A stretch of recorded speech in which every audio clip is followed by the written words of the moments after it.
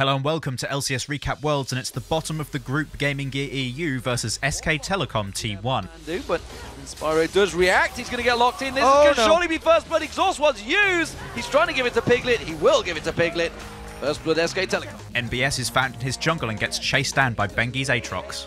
Go aggressive on NBS. Lightning Surge will come out. That's going to put a lot of damage down on Bengi. Like you mentioned, he has got it, but Blood Prices on Barrow. Barrow comes in. Faker picks up a kill. Then after Pumandu is caught up on top, NBS is the victim of a chase once again. Or is it? May turn this one around. Deadly Brother wants to get himself a kill, and he will. Deadly Brother gets that one. NBS flashes away. Bengi gives chase. Red buff is on him. He should be able to dive and catch on towards NBS. Meanwhile, he's running into Faker. Three-man close on towards him here. Will he escape? Oh, not quite caught by that slow. May have escaped here, you know. I think he snuck around, ran the full circle around the SKT players, and it almost seemed like everyone on SKT thought someone else was going to finish off the kill. They didn't get the turret or the Kennen.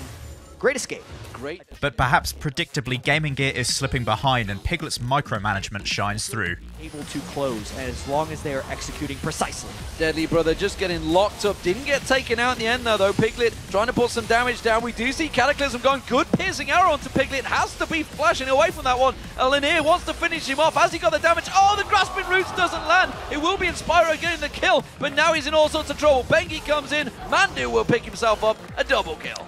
Mandu is tired of feeding all the kills to Piglet. GamingGear just don't gain any ground, especially when the potential for follow-up for SKT's crowd control is so great. Deadly Brother almost certainly going to be the focus of target. That turret down to half hit points already. Faker desperately trying to set up. Chain of Corruption comes out. Shockwave goes with it. Piglet did manage to avoid the damage though. Got out of there. There's Faker with his ultimate. That blows them all backwards. Deadly Brother's going to run back to the fountain. There goes the inhibitor turret. SK Telecom continuing to push on through. Impact using that taunt to try and draw GamingGear into a fight, but instead it's not going to happen. It's going to be a clean exit for SK Telecom. Methodical play there. So far in Worlds, in every single game, the team who loses the first inhibitor loses the match, and it doesn't seem that this will be breaking any of those premonitions. He's trying to slop in. That's going to be the Sunlight Fire knock-up. They're going to lock in there. Alan is going to be the focus. Cataclysm comes out. Shockwave tries to land. Does get Bengi's passive, but that's all they're going to get. No! MBS does finally get the kill on him, but that's one Nexus turret down. SK Telecom, they're backing out. SK Telecom. SKT come back to the base a few minutes later, destroying inhib number 3 and getting another point in the group. They don't care about that because this Nexus turret is their final target. They slam on in there. Alanir locked up. Shockwave pulls in 3 members. We're going to see the Stranglethorns bouncing through them up, but look at that. Faker goes in. MBS gets wrecked straight down by Piglet. That's going to be the Nexus turret going down. The Nexus will follow. SK Telecom will be taking victory here in Game 8 of the day up against GamingGear.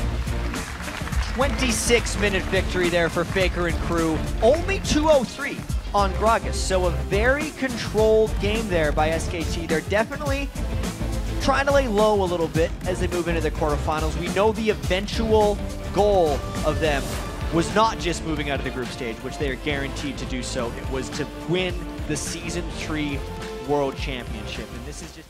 Thank you for watching LCS Recap Worlds. My name is Ben Forbes. Did you have a favourite group? Was it Group A or Group B? Let me know in the comments, and feel free to send me a message on YouTube, a tweet on Twitter, or a wall post on Facebook.